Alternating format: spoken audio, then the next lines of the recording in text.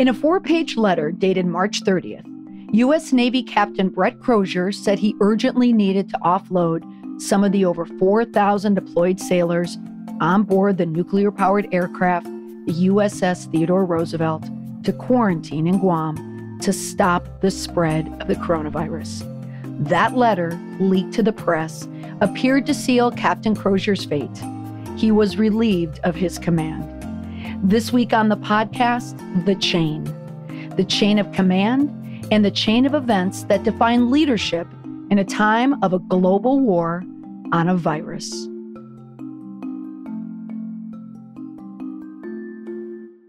The origin of the phrase between the devil and the deep blue sea is nautical terminology.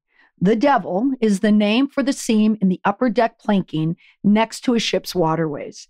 There's little space to get at this particular seam, making it a difficult and awkward job. It's also an idiom meaning a person faced with two dangerous alternatives. Last week, that person was U.S. Navy Captain Crozier. His alternatives: the devil, follow orders; the deep blue sea, defy them. The Navy captain chose the sea when he wrote an anguished and widely publicized letter this week aimed at his superiors in a plea for help for his sailors after more than 100 of the crew members were sickened from a coronavirus outbreak on the carrier he commanded. "We are not at war. Sailors do not need to die," said Crozier in his letter. "If we do not act now, we are failing to properly take care of our most trusted asset, our sailors."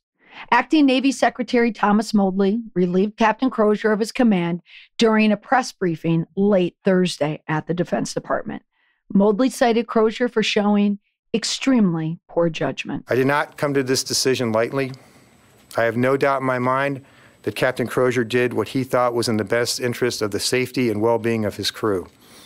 Unfortunately, it did the opposite. It unnecessarily raised alarms with the families of our sailors and Marines with no plan to address those concerns. The letter was sent over non-secure, unclassified email, and it wasn't just sent up the chain of command, it was sent and copied to a broad array of other people." At the same briefing, the Chief of Naval Operations, Admiral Michael Gilday, said the Navy expects commanders to handle matters calmly and emotionally. Note that. I'm coming back to that line later. More critical was exposing the U.S. aircraft in a weakened state to adversaries. Okay, now the chain of command in the military. It's the line of authority and responsibility from orders that pass in a succession of leaders until the order is executed. Captain Crozier simply did not follow it. Now, many people have vilified his choice to write that letter and send it to multiple people, and it was also alleged that he did not send it to a supervisor. Others regard his decision, however, to risk his command, his job for the health and safety of his crew, as heroic. Now, I have an opinion on this matter, and it's a strong one. My opinion stems from serving over 16 years as a military spouse.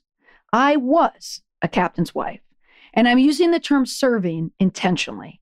One serves, we all serve. So in a military family, I am intimately familiar with the concept of an enforceable chain of command. I also have an 18-year-old daughter who was recently admitted to a service academy. And now I head a unit of people who grew up with a military mindset and with military rule. So this news story was definitely a topic at our quarantined dinner table. However, I am also someone with decades of public relations and media experience.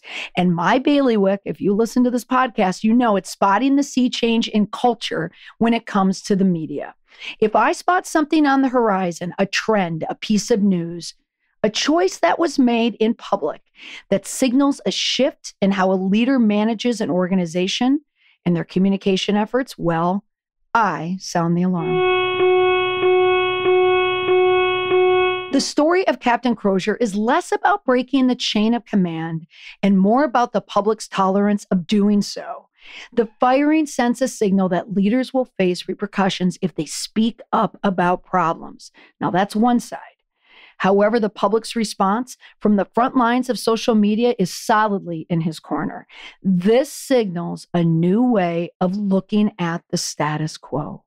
The public, the online public, they won't stand for it.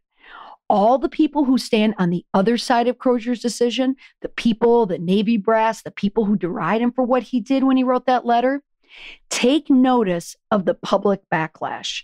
Take notice that it is an indication of dysfunction in the traditional sense of the chain of command.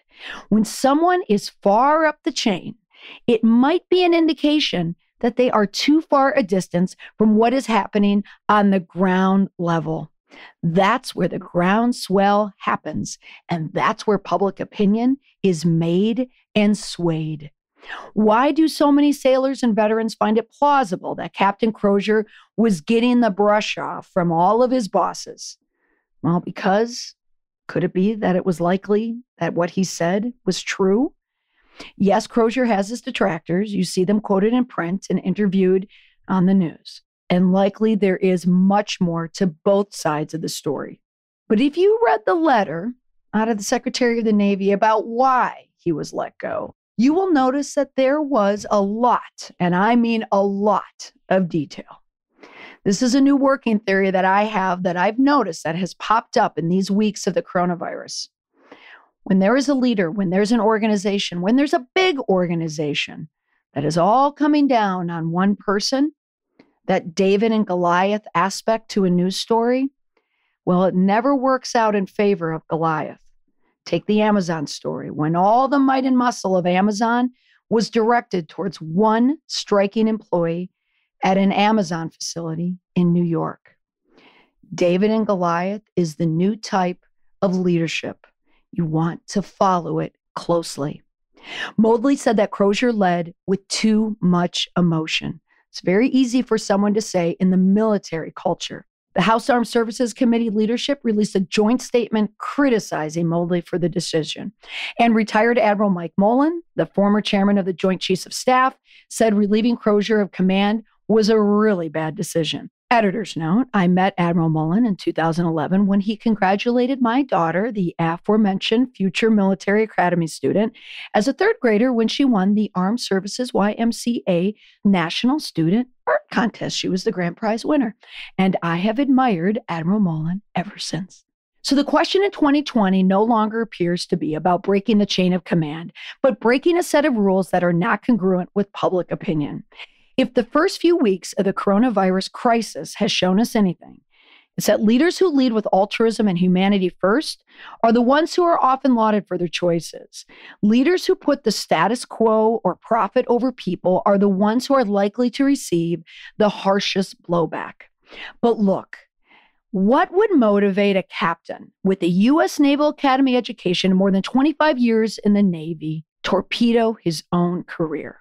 Perhaps it's living by an edict from St. Augustine. Unjust law is no law at all.